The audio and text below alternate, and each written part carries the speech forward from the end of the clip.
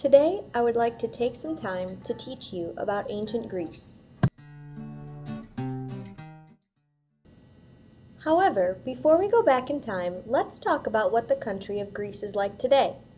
Greece is a country located in Europe off the Mediterranean Sea. The capital of Greece is Athens, and there are about 3 million people who live there. In Greece, they speak Greek, and they have for thousands of years.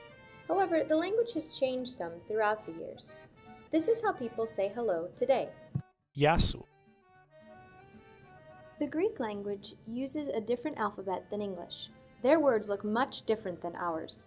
Greek people are very proud of their heritage. They value their ancient history and have protected many of the ancient buildings and artifacts that represent their ancient society. This is the Parthenon.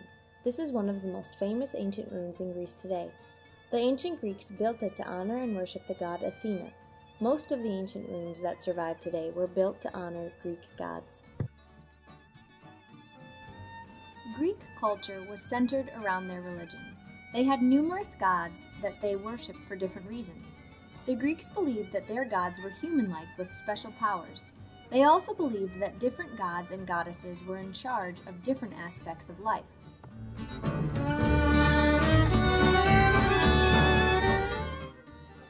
For example, Poseidon was the god of the sea, and this temple, built right off the Aegean Sea, was in honor of Poseidon. Another example is in the Delphi ruins.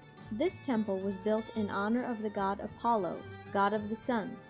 One can just picture the ancient Greeks coming up here to worship the god who brought light into their world.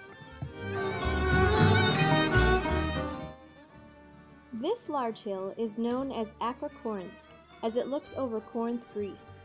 This hill was not only used as a military fortress and lookout in Greek history, it also contains the temple of Aphrodite, the goddess of love and beauty. It is a very high hill, and the enemies of Greece had quite an uphill battle to get to the top. The Greeks believed that all the gods resided on Mount Olympus. They believed that occasionally the gods would come down from this mountain to meddle in the affairs of men, but their home was considered at the top of this mountain. The top of this mountain is certainly majestic and is one of the only mountains in the area standing out as an obvious home for the gods and goddesses. Today, people still consider it a feat to climb to the top. Another aspect of ancient Greek culture included an intense love of theater. This theater remains intact today, and the original sound acoustics can still be used. A simple talking voice on stage can be heard all the way at the top. In addition to theater, the ancient Greeks were very dedicated to sports. In fact, the idea for the modern-day Olympics is based on the games played at Olympia, Greece, during ancient times. These games were played every 4 years, and they included all different types of sports that would show the superiority of athletes. In an island off of Greece called Crete, ancient Greeks even participated in bull jumping as a sport. Here is a painting that has survived to this day representing this sport. Not only did Greeks preserve their culture through architecture of buildings and the playing of sports, they also focused on creating beautiful pieces of art.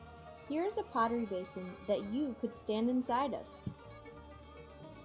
Today, Greece continues to be a beautiful place full of unique culture, fantastic places, and lively features.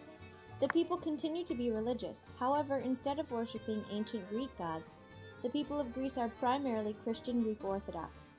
This is a picture of a monastery built hundreds of years ago, instead of thousands of years ago, and it is still in use today by Greek Orthodox monks.